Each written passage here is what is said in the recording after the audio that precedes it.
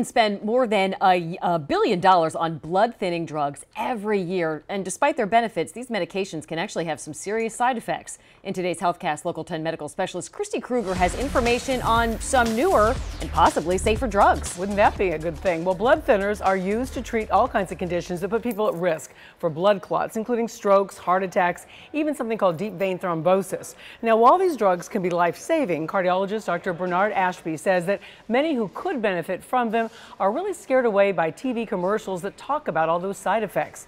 Dr. Ashby says there are some new drugs on the market, though, that have been very carefully studied and are safer than those old problematic drugs, especially one called warfarin. The information that you receive watching TV is that these medications are harmful to folks, and the data just doesn't support that.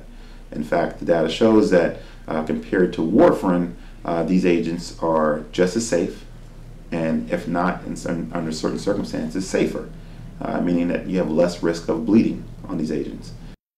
All right, so Ashby says the patients should talk with their doctors about the risks and the benefits of these newer blood thinners.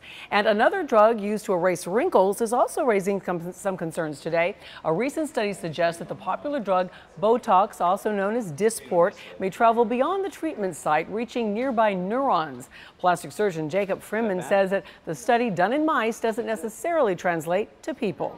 If you look at the fact that Botox is the most commonly done cosmetic procedure in the United States, around 7 million people a year get Botox.